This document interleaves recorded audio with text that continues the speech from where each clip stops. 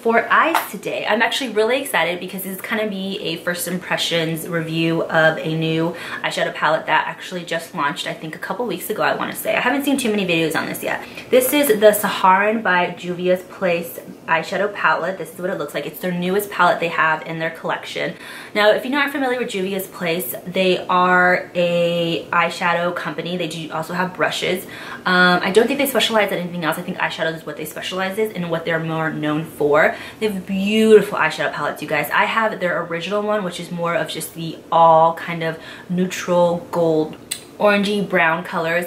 That palette I absolutely love as well. It's a great neutral palette. So this is $28 and I actually used a 10% discount, so I got $2.80 off. So I actually ended up paying $30.20 with the $5 shipping. This is what it looks like when you open it. It's just super beautiful. I post a picture of it on my Instagram, so if you aren't following my Instagram, go check it out. I'll leave it right here somewhere in this video so you can go ahead and see that. But this is what it looks like. It looks pretty much almost like the original that they have, which is a green colored packaging, but this is obviously just more of like a red orange coral color, and then it has such beautiful colors. I was drawn to this palette mainly for these orangey kind of rust colors. I think they're just so beautiful, and then I love this nice lime shimmery green color, and after just looking at all the colors, I just really love it, and I was so excited when I got it because I'm gonna go ahead and use my Milani Retouch and my Retouch and Erase Lightening Concealer. This is actually a newer item from Milani.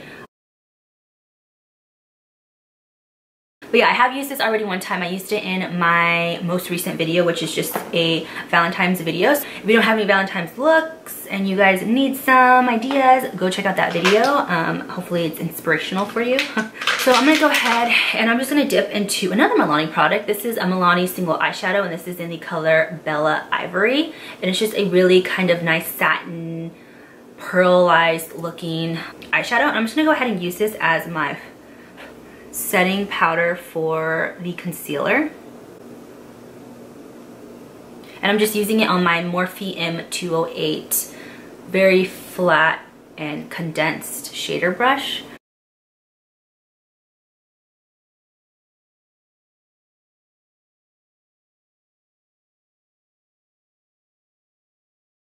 Now I'm going to go ahead and I'm going to use the Saharan by Juvia's Place palette. So beautiful. I'm just going to go ahead and grab this color right here called Katsina. I hope I'm pronouncing that right. But it's just this kind of brown, that's like muted brown color. I'm just going to use that as my first transition color. And I'm going to grab my Sigma E05 Holy Grail brush. And this is my first time dipping into this palette. I have not dipped into it yet.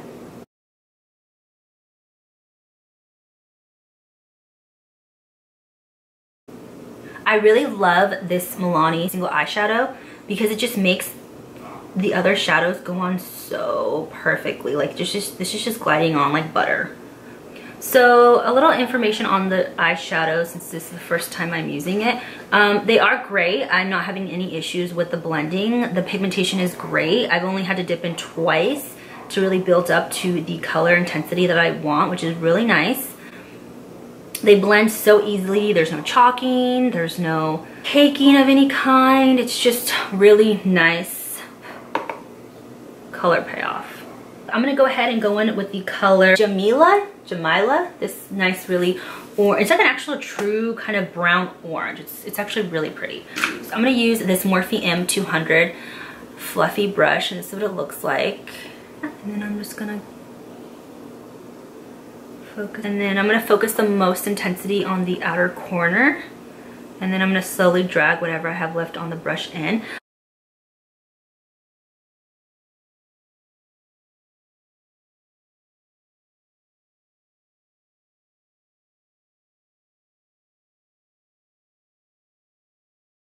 So I'm going to go ahead and stick with the Senegal color. It's just a gold metallic, taking this crown brush that came part of a set.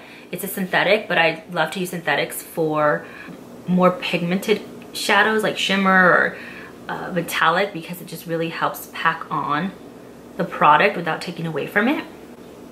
So I start in the inner corner of my eye, and you can see it's super pigmented with just the brush and no Fix Plus. I do go and I spray some Fix Plus on it afterwards. That's pretty much what it looks like. I'm really, really liking it. I'm gonna go ahead and just blend out the crease so everything kind of looks seamless. I'm taking the first brush I used for my transition color to just buff out the top. There's no added product to it. Go in with the other brush that I was using for that orange, and I'm just gonna take a little bit more of that Jamila, I'm saying that right, and then just kind of blend it, just so we don't lose that crease color. So I'm gonna go ahead and I'm just gonna coat my lashes with the L'Oreal Voluminous Carbon Black. This is my holy grail mascara and what I use all the time on my channel.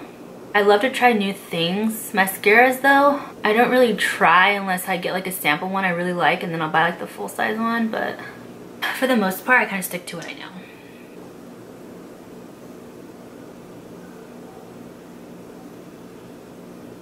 Go ahead and do my falsies now. I'm going to try out these again. These are the iconic lashes by House of Lashes.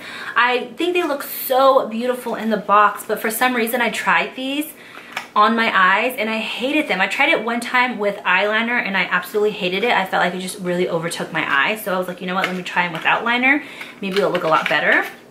So I tried them without liner and they just were not working with me. I don't know if I was just having a bad eyelash day or what, but I'm gonna try them again. This is what they look like. Super pretty. So I like to first apply the middle and then I'll go ahead and just work on the ends. And what's difficult about these as well is the band is a lot thicker. So it's a band that I'm not used to using. So this part right here, the inside is just not working with me. So I think that's the best I'm gonna get it. I'll go ahead and use the kind of special eyelash tweezer to just clamp my lashes together to just make them look more natural. I don't know how I feel about these guys. I feel like they're just too thick of a band for my eyes and it just makes my eyes look small. Okay, so I went ahead and got the lashes on. I don't really know how I feel about these, honestly. They don't really do anything for me as far as me being like, wow. But this is what they look like on. I'm hoping they look better once I put the rest of my makeup on. I honestly feel like these are just a little too much for my eyes. I'm going to go ahead, and since I prepped my skin already, I'm going to go straight into my foundation. I'm going to use two foundations today. I'm going to use the Maybelline Matte and Poreless foundation in the color 122 Creamy Beige, and then I'm going to use a little bit of the MAC Studio Fix Fluid foundation in the color NC20.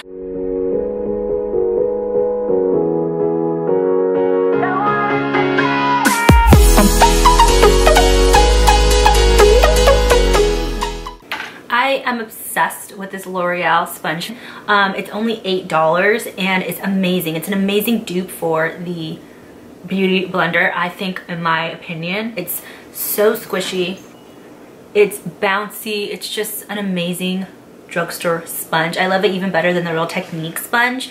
I'm gonna have to go stock up on more of them. Okay, and then I'm gonna go ahead and do the rest of my face. So I'm using the Hardcandy Sheer NV Instant Under Eye Primer, corrector, whatever you want to call it. It's basically just going to help hydrate and cool and get rid of any type of puffiness that I may have under my eyes, and it's just such a great kind of primer for my concealer as well. I feel like this really does help with any type of caking. It helps with just not making my concealer look too much. It just does a really good job of hydrating my under eye area, and I really do love it. And it's only $6 at Walmart. And then I'm gonna go ahead and conceal. I'm using the new Milani, what is this, like the Correct and Conceal concealer. It's just this cool little tube, and I actually really do like it. It has good coverage. You can definitely build it to a fuller coverage if you want to. That's kind of what I did. I did a medium to a fuller coverage, but it is really great. It doesn't crease. It doesn't break apart. It does last all day long. I didn't have any issues. I've used this, this is the second time I've used this, and I ended up really liking it. Awesome. Okay, so I wasn't recording, unfortunately. So what I did, I'm just gonna talk you through it really quick. I went ahead and applied my Cover Matte Setting Powder. I love to use this with a brush, and I went ahead and set my under eye area wherever I put the concealer. So my under eye area, my T-zone. I went ahead and I used my ME3 brush, and it's just kind of like a medium size setting or tapered brush. Most people would use this for setting. So I just lightly tapped underneath my eyes a couple times using the Most product right underneath my eye. And then I kind of just tapped out the rest of my area in like a triangular form. Since it is a matte powder, I only use that in my T-zone area because that is where I get the most oily. And I went ahead and set the rest of my face with the MAC Mineralize Skin Finish Powder, and this is in the color medium, and I absolutely love it. It's my favorite all over the face setting powder because it just gives pretty much that nice finishing setting touch without being overly powdered or looking like too much, but still gives you that coverage, if that makes sense. I'm taking my contouring palette by Wet n Wild. This is the Dulce de Leche, and this is more for like the light to medium skin tones. So I'm just taking that bronzer and I'm just literally bronzing, keeping the Most product in the back and kind of just bringing whatever's left on the brush out. Lately I haven't really been into contouring so much. I've literally just been bronzing.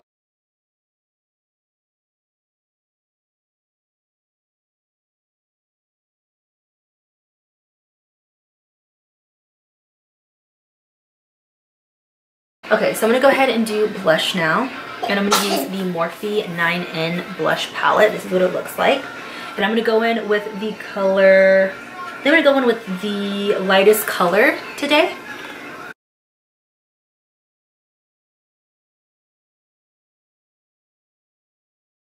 I'm gonna take some of this orangey color right here, and I'm gonna use that as a kind of like a bronzer slash blush color, and kind of focus that higher on top, just because I kind of want to use it as a highlight as well. I'm just gonna grab the color Jamila and smoke out my bottom lash line.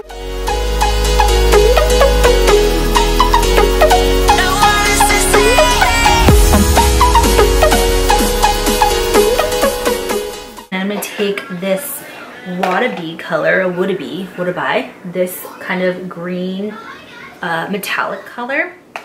I'm gonna pop that right in the inner corner as well, just to see how it looks.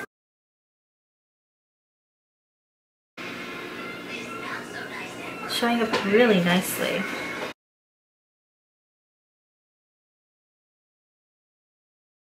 I'm gonna go ahead and just coat my bottom lash with some mascara. I'm just gonna grab my Makeup Forever Excessive Lash.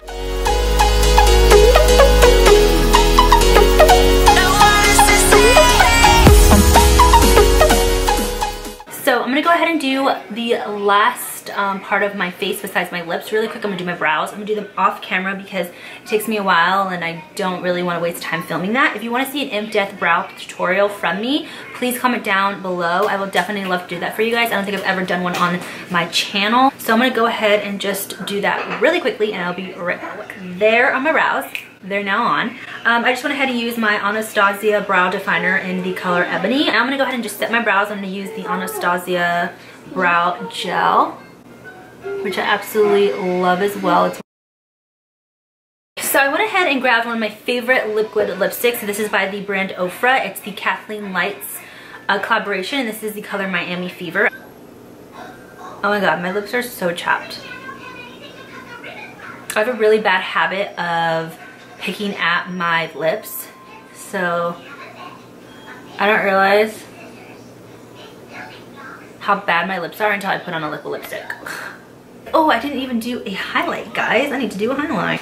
Okay, so for my highlight today, because I got ahead of myself, I'm going to be using the B Bella Cosmetics Fairy Dust palette. I've been obsessed with this palette, you guys. I got it at IMAX and I've been using it as my highlighting palette ever since.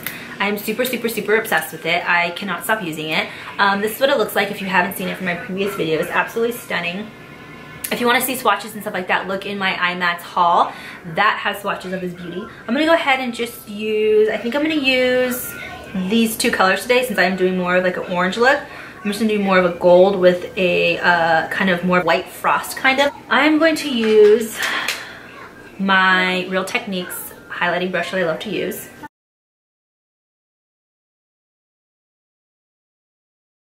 My camera decided to die on me, so So I went ahead and just applied the highlighter. I also went ahead and sprayed some Fix Plus and some MAC Charge Water to finish off this look. But yeah, so that's the finished look, you guys. This is what I decided to come up with using the Juvia's Place, the Saharan palette. Absolutely love this palette, you guys. I think it's amazing. Quality and everything is on point. The more metallic color, so there really isn't any shimmer color, it's just more of kind of like a metallic color. Those applied beautifully both with a dry brush and wet with Fix Plus. The matte shades blend out beautifully. They have so much color payoff. This whole palette is amazing. I highly suggest checking out their website and even their Instagram to kind of see what they have. They have different kind of palettes. Like I said, I have the green one, which is their very first palette they came out with, which is all neutral warm shades. If you are a neutral warm person, you will love that palette.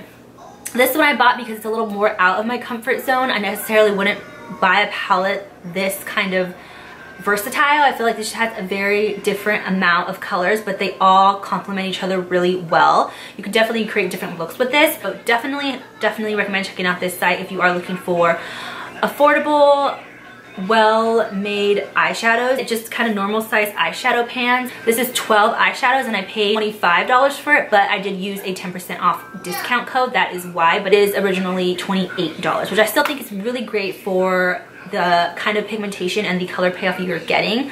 But yeah, so that's pretty much the finished look, you guys. I hope you enjoyed this tutorial, and if you guys have any, you know, tutorial suggestions that you guys want to see, please leave them down in the comments below. I would love to do a requested video. I'm almost at 500 subscribers, you guys. So yeah, once I get to 500, I am going to do a small giveaway. It's not going to be anything huge. I just feel like 500 is one of my milestones that I have finally almost reached. So once I hit 500, I will do a small giveaway, and then when I reach 1,000, it's going to be a bigger giveaway. So yes, thank you guys all for watching again. If you haven't subscribed, please click that subscribe button. Yeah, so until next video, guys, I will see you soon. Bye.